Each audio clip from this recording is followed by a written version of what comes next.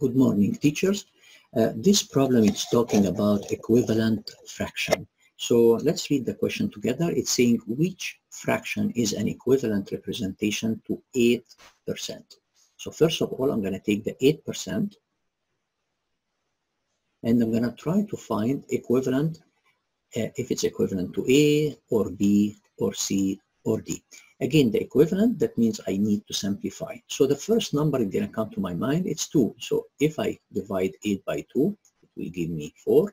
By 2, it will give me 50. I'm going to check, do I have anything about 50? No. So maybe I need to continue again. If I divide 4 by 2, it will give me 2.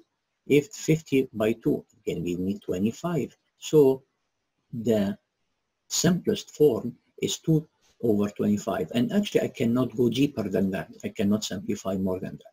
So now it's time to check, do I have 2 over 25? Yes. So that means answer number A is the best fraction, that it's equivalent representation to 8%. Thank you for listening.